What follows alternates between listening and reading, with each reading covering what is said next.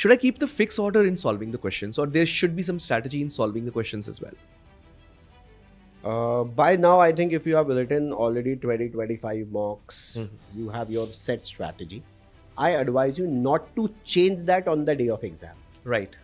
For an example, if you are doing RC first and then verbal, on the day of CAT, if you do the order reverse, then I think the situation will be Very difficult panicky. for you.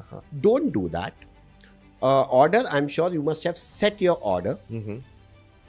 You will be going through the reading comprehension passages. Easier one you will do first, right? And then you look out the passages which are sounding difficult.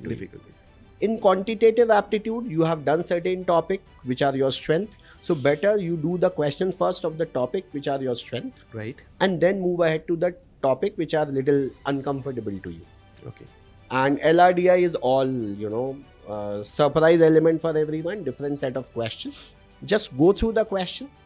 If you are able to get the hand on it in first 2 to 3 minutes, then continue with that. Otherwise, move to Switch to the next next. set.